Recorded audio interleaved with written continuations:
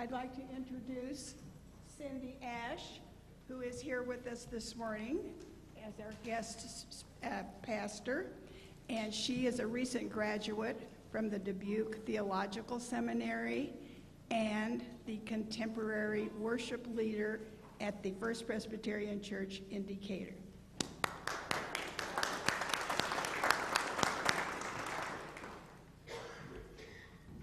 We are your people, O God, the sheep of your pasture, the flock that you have gathered. Lead us beside still waters. Teach us the way of righteousness, and feed us at your table through Jesus Christ, our good shepherd. Amen. Amen.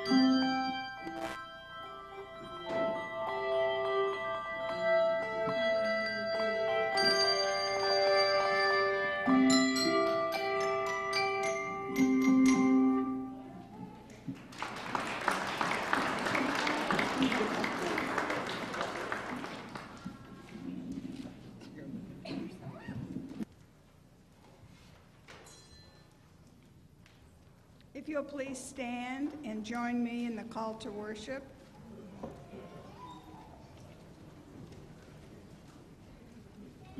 The Lord Jesus Christ is our shepherd. He lays down his life for his sheep. The Lord Jesus Christ is our shepherd. He knows us and we belong to him. The Lord Jesus Christ is our shepherd. He speaks and we listen for his voice. And now we will sing "To God Be the Glory," hymn number 72, verses 1 and 3.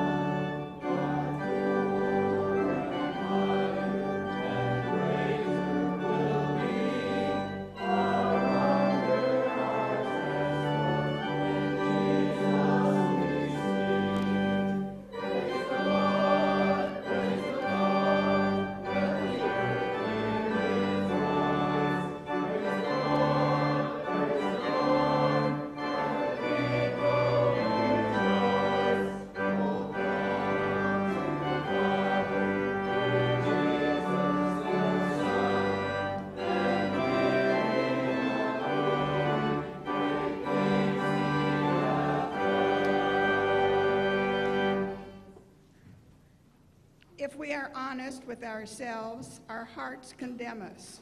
But God, who knows everything, is greater than our hearts. And God's deep desire for us is mercy, love, and peace. Therefore, let us confess our sin. Lord, have mercy on us. We talk about love, but our actions betray us. We talk about love, but we neglect the poor. We talk about love, but we fail to love one another. Lord, have mercy on us. Forgive us and abide in us by the power of your Spirit, so that our lives may show our love for Jesus Christ, in whose body we live and in whose name we pray. Amen. We seek God's grace with boldness because we trust in Jesus Christ, the one who loves us and laid down his life for us. This is the good news of the gospel. In Jesus Christ, we are forgiven. Thanks be to God.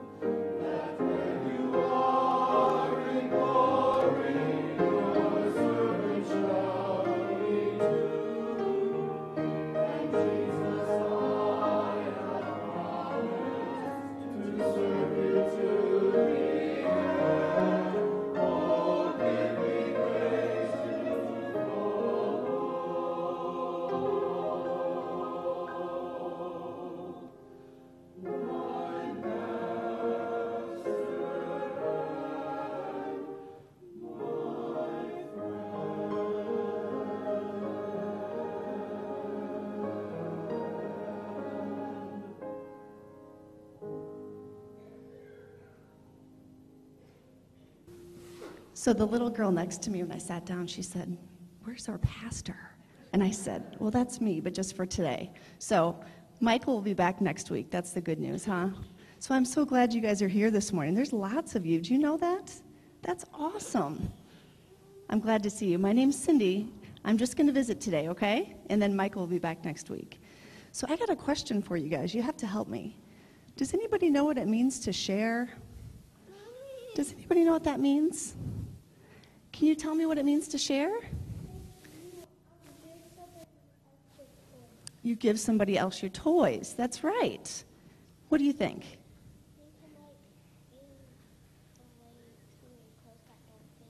You can give away some of your clothes that don't fit you. That's right. What else do we share besides toys and clothes? Anything else? Did you have an idea? Does anybody share their room? Anybody? Yeah, you do? Who do you share your room with? Your brother. And is he littler than you or bigger than you? Littler. So you first had to start sharing your room. Hold on, babe. It was different. Was it tough? Yeah? But now, if you didn't have to share a room, wouldn't you be kind of lonely? Yeah, so it got easier the more you shared. That's right. Good job. So, God tells us it's really important to share, and to share with our neighbors. That means the people next to us, right?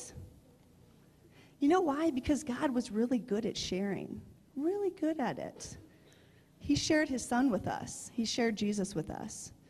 So I'm so happy that you guys are good at sharing. I want you to remember that, okay? When you see somebody around you that needs something and you have it and you can share, that's a good thing, okay? Should we pray together? Okay. Dear God, help us to share when it's easy and when it's tough. Amen. Well, thank you so much, guys. You guys have fun. Our epistle reading this morning comes from 1 John chapter 3, verses 16 through 24. I invite you to listen to God's word. By this we know love, that he laid down his life for us, and we ought to lay down our lives for our brothers. But if anyone has the world's goods and sees his brother in need, yet closes his heart against him, how does God's love abide in him? Little children, let us not love in word or talk, but in deed and in truth. By this we shall know that we are of the truth, and reassure our heart before him. For whenever our hearts condemn us, God is greater than our heart, and he knows everything. Beloved, if our heart does not condemn us, we have confidence before God, and whatever we ask, we receive from him because we keep his commandments and do what pleases him. And this is his commandment, that we believe in the name of his Son, Jesus Christ, and we love one another, just as he has commanded us. Whoever keeps his commandments abides in him, and he in them, and by this we know that he abides in us, by the Spirit whom he has given us. This is the word of God. Thanks be to God. Won't you pray with me? Dear God, we know your Holy Spirit is here with us. We ask that that Spirit open our eyes so that we may see, open our ears so that we may hear, and open our hearts so that we may be transformed, little by little, to be more like your Son, Jesus Christ. Amen. Well, there are passages of Scripture that are convicting, and 1 John 3:16 through 24 is one of them. For as much as we try to find an alternate meaning to the text, one cannot be found. It's pretty straightforward. The meaning is clear, it seems. How can we claim to abide in God's love, yet refuse to help our neighbors in need? Furthermore, John tells us that words, they're not enough. We are called to live out Christ's love in our actions. Pastor Ronald Cole Turner writes the following in his sermon on this text. For Christians, self-sacrifice should be ordinary, not extraordinary. We ought to lay down our lives, John writes, not intending to give a grand challenge for heroic Christians, but an everyday commandment for ordinary Christians. The Christian life is a laid down life for others, a life built on self-sacrifice. Maybe your gut response to this text is similar to mine, which is simply and overwhelmingly, ugh. And that's big capital letters with a lot of exclamation marks, ugh. Because all around, I see my neighbors in need. It seems like even when I try to avoid it, I cannot escape it. It's everywhere I go. When I listen to the radio, it's there. When I pick up a newspaper or magazine, there it is. When I walk or drive almost anywhere, it will walk or drive right next to me. When I pick up my 2.5-year-old son from daycare that made his presence known this morning, I see it. And I know I'm not the only one. Surely you see it too. It simply is. My neighbors, your neighbors, our neighbors, they're in need. That is an inescapable reality. After all, 1/2 of the people in this world live on less than $2 a day. The gap between the rich and the poor is getting wider. In a country once known for its generosity, 2.7% of Americans give away 10% of their income, while 86.2% give away less than 2%. The UN Refugee Agency reported on World Refugee Day last year that the number of refugees, asylum seekers, and internally displaced people worldwide has, for the first time since World War II, exceeded 50 million people. That is 50 million people without a home, wandering. Our prisons are busting at the seams, earning us the global nickname of Incarceration Nation. And so again, I say, ugh. Several weeks ago, I packed up my SUV with a week's worth of luggage, my 3 children, ages 20, 14, and 2, and we began the long journey south to Key West. Yes, we drove 24 long hours. This was a much-needed vacation. It was my first one in years. I've been in seminary for the past 4 years, and I've used all my vacation to do that. I had planned the trip for months. I rented a condominium in the heart of the city on Duval Street, if anyone's familiar with Key West. Everything was within walking distance. Great restaurants, beaches, shopping. There was a private pool for the condominium residents, and we had our own hot tub. This was the ideal vacation, right? Tropical paradise. Well, it took me less than a matter of hours to notice that this tropical paradise wasn't so for everyone. Some images of the homeless wandering the streets of Key West struck me, and I would like to share them with you. There was an elderly white man with shoulder-length curly salt and pepper hair that was heavily weighed down with grease. His clothes were worn and ragged and inappropriately heavy for the hot days. He pushed a grocery cart with what appeared to be all his life's possessions. And I watched him dart as quickly as he was able with a persistent limp to garbage cans as the contents of the last meal from vacationers like me were discarded. My tossed leftovers quickly became his next meal. There was a middle-aged black gentleman who appeared to try his very best not to appear as what he was. His clothes were clean, his hair was recently cut, he was recently shaven, but yet there he sat on the steps leading out of our condominium complex, past the locked door that I exited every morning. I tried to meet his gaze, but he appeared to look past me, and I noticed after several encounters that his eyes were obstructed with cataracts. Sometimes he would remove his shoes on those steps, black, worn dress shoes, totally inappropriate for a man walking the streets. He tried to maintain his composure, but I noticed the painful agony as he pulled those shoes from his feet.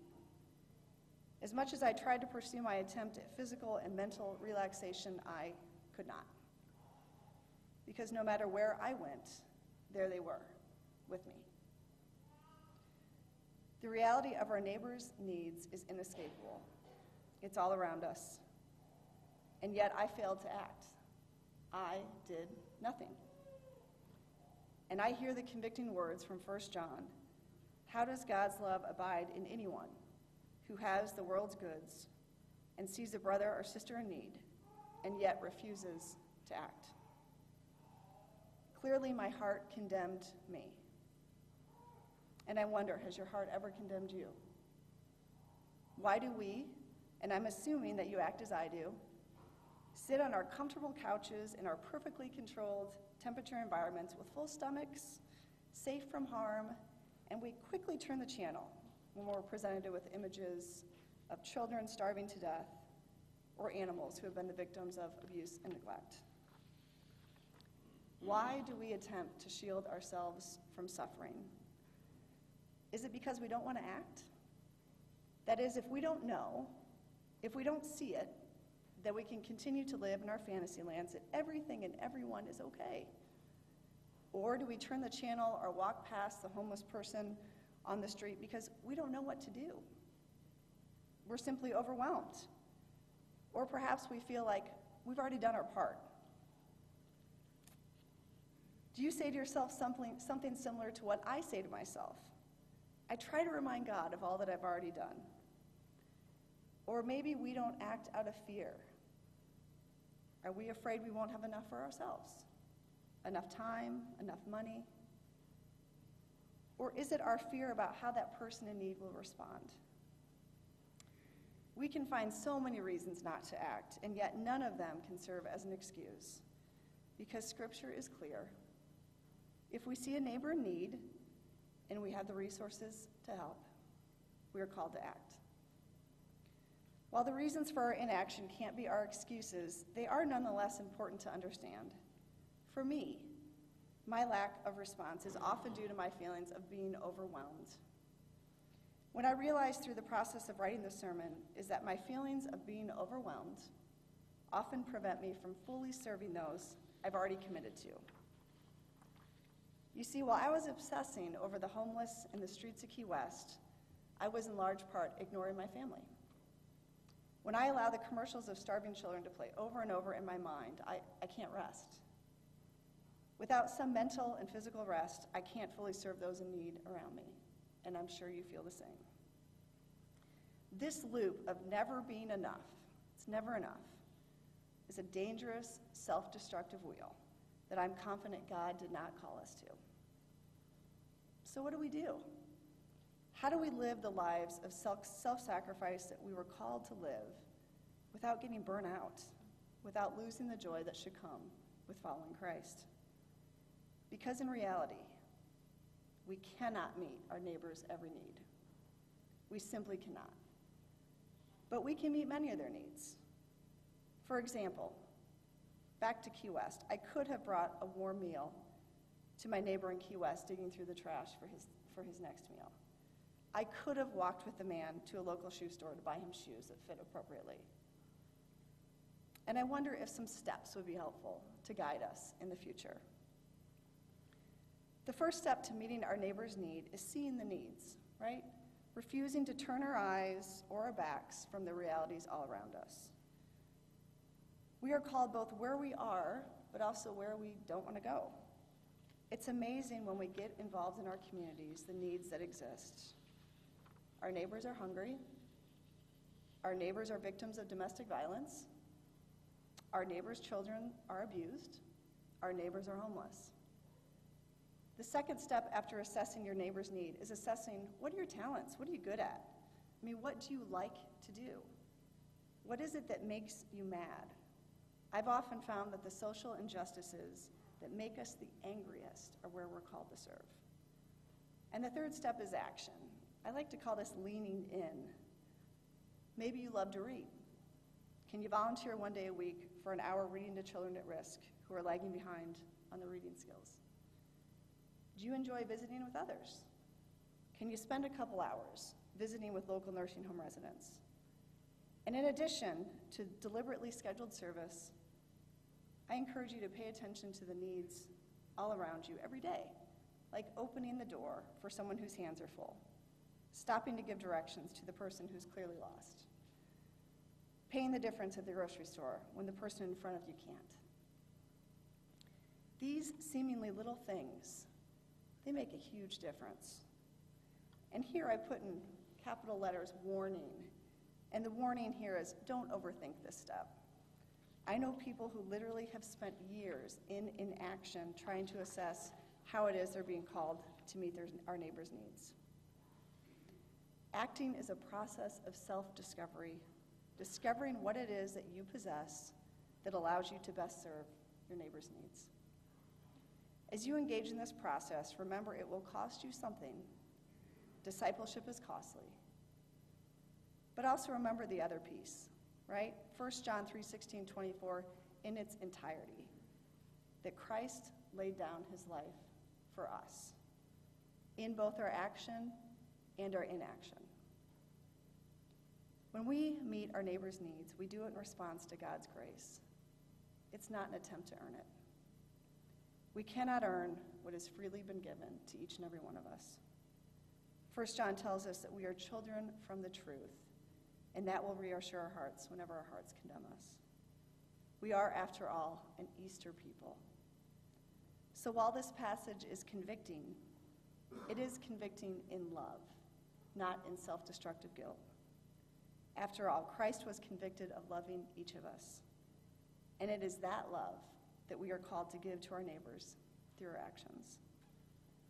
I invite you to live this radical love out loud, and let it begin now. And all the people said together, amen. The next part of our worship service is titled in your bulletin, The Congregation in Prayer. And I thought it would be appropriate today for us to call out the needs of our neighbors. You don't have to call them out by name, but this is a participatory prayer. So I encourage you to say out loud what our neighbors' needs are, and we'll pray for those together. So I'll start us in prayer, and then I'll open it up. Okay? Let us pray together. Good and gracious God, we're thankful to be here together to worship you with our neighbors. We're thankful for your generosity, that you taught us how to share, God, and that you shared your Son, Jesus Christ, with us. God, we recognize in your word that you call us to share with our neighbors where there is need and where we have resources, God. Hear us as we say out loud our neighbors and their needs.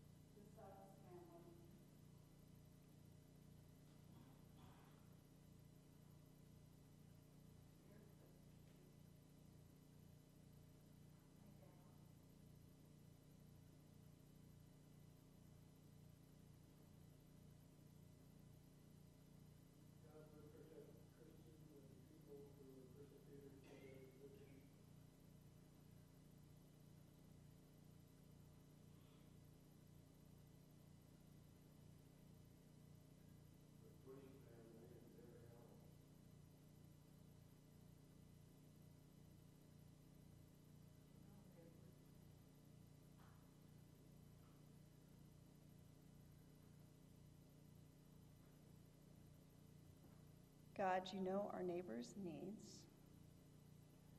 Help us to see them. Empower us to meet them.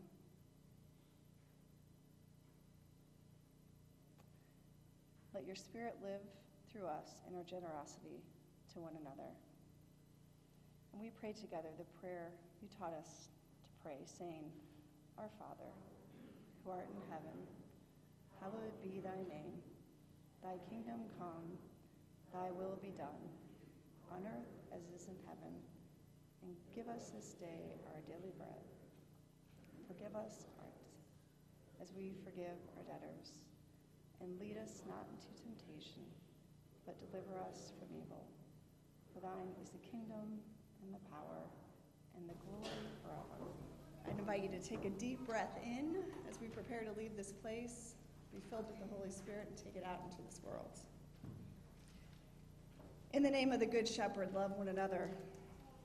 May the goodness and mercy of God follow you all the days of your life, and at your life's end, may you dwell in the house of the Lord forever. In the name of the Father, and the Son, and the Holy Spirit. And all the people said together, Alleluia, Amen.